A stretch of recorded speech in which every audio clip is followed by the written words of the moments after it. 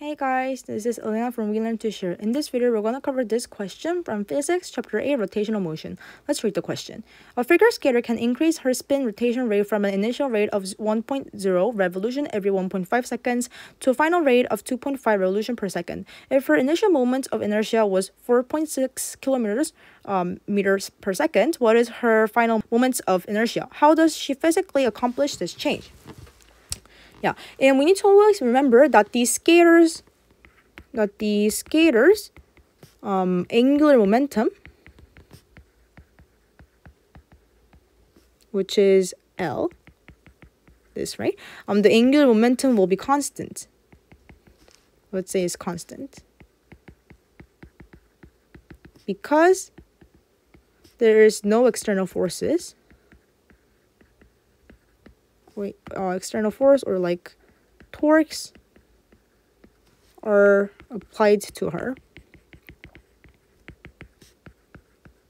It is only her increasing like her spin rotation rate by herself, and so there is no external forces or torques being exerted applied to her, and so the angular momentum is constant. Having that said, we can make this formula L initial equals L final. And because L equals inertia times omega, it would be I initial, omega initial equals I final, omega final.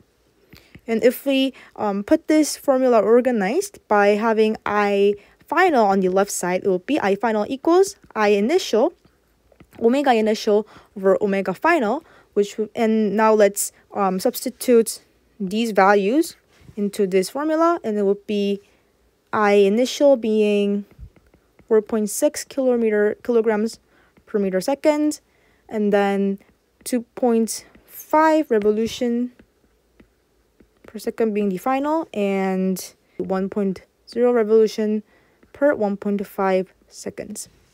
And if you put this value into your calculator and calculate it, the answer would be 1.2 kilograms per meters square. And you can say that she accomplishes this by starting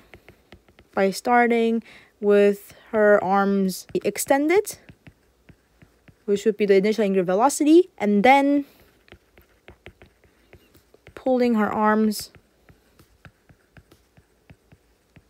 into the center of her body, which should be the final angular velocity.